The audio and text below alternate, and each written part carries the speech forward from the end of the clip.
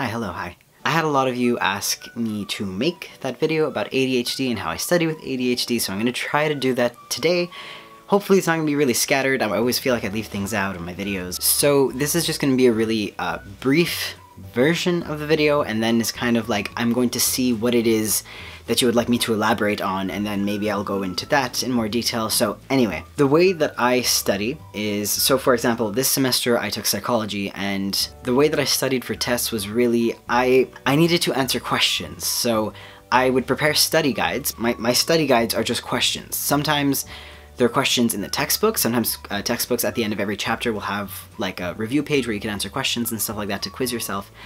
Sometimes there'll be questions that the teacher has actually posted online, or like assignments she's given us. I mean, and some teachers actually put up a study guide for the test where you answer the questions, and those are beautiful. Oh, bless those teachers. So that's what I do. I will either add up the questions in the textbook. Sometimes I will literally, let's say it's like a test on 3 chapters, and each chapter at the end of the textbook has like 20 questions. I will answer all, I'll take all those questions, put all those questions on my study guide with full answers and pictures. And I will do that, like, I'll make the study guide, then I'll refine the study guide, then I'll retype the study guide, then I'll write the study guide by hand, then I'll orally try and remember by heart, answer the questions that I have on the study guide. Like, that is how I study. It's a lot. I do a lot. I overdo things. I'll take down anything in the chapter. Like, I usually ask the teacher before the test, like, let's say if the textbook has questions at the end of each chapter, I will show the teacher the questions and I'll say, is there anything on the test that I should really know that's not going to be in these questions, or will it be enough if I answer the summary questions at the end of the textbook?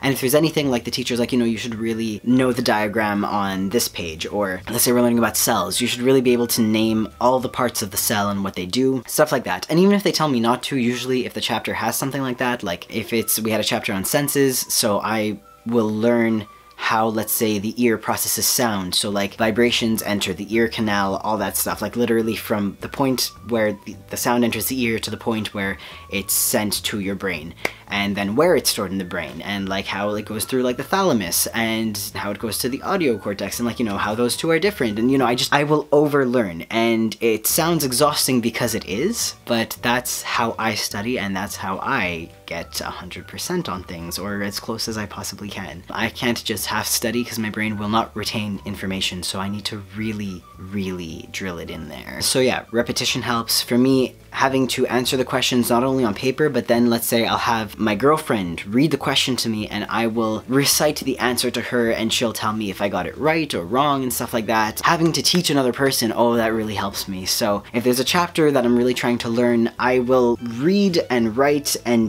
do all the things I can to absorb as much information that I can. So writing down important points, relating how those points link to something else that I've learned that I do remember. And then what I'll do is, while I'm driving with my girlfriend in the car, whatever, I will teach her about it, which she enjoys. She's not being held against her will. She likes when I do this. So I'll teach her about the senses, for example, and how we see or how we hear, or I'll teach her about the nervous system. So like the central nervous system versus the peripheral nervous system, and what they are and what they do, and then the parasympathetic nervous system, the sympathetic nervous system, the autonomic, like it just keeps going. Like, I talk to her about all that stuff, and she's into it because she's also interested in science and studying science. We like to teach each other things, and that really helps me learn the material better because I'm teaching it to someone else. And then I realize when I get stuck on something, if I'm naming, let's say, all the parts of the cerebral cortex and I can't remember one of them, then I'm like, well, I need to go back and I need to remember that one. And then when I go back and look at that, let's say, one part of the cerebral cortex that I forgot, I'm going to remember it because I'm going to go to my girlfriend and be like, okay, so this is the one I was missing. So what I was saying is that this part are responsible for this, and this, and that's why whatever the hell. Like, I remember it because I'm teaching it, and in teaching it, it really helps me find out where my gaps are and where I don't know with the information. Because then that other person who doesn't know anything about it or knows very little about it will ask you questions, and you're like, well, I don't know. And then you go and find the answer, because they have their own questions. They have questions that you might not even realize, like, oh, I should probably know that. I should probably know how that works. Damn. So having another inquiring mind really helps. And number 3, I guess I'll do 3 in this video, like 3 things I do to study, would be more about studying strategies. So for me, specifically, what really helps are my noise canceling headphones. I have the Bose Quiet Comfort Series 2 headphones. You're rude. Somebody bought them for me for Christmas this year, and I am so grateful. Thank you so much for the headphones. They have been a turning point for me in terms of what I could do and my limitations, and just, oh. You're dramatic. Big, loud, screaming baby. I know. I know.